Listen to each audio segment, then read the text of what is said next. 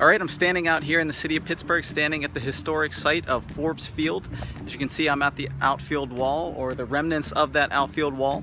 A historic site for being the site of the 1960 World Series, as well as the spot where Babe Ruth hit his last 3 home runs. So now let's start to think about, well, why is Forbes Field called Forbes Field? Let's take a look.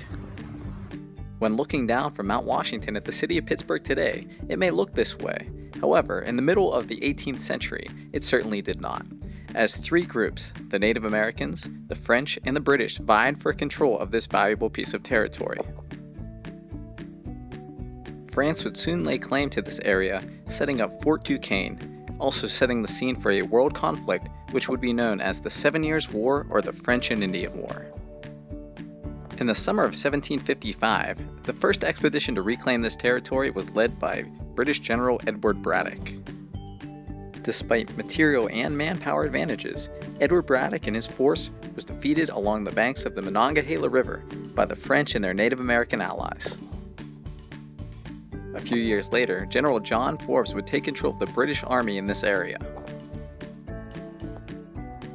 Unlike Braddock, however, Forbes would start his route in Philadelphia, heading west across Pennsylvania with the goal of ending up at Fort Duquesne and capturing it once and for all for Britain and away from the French.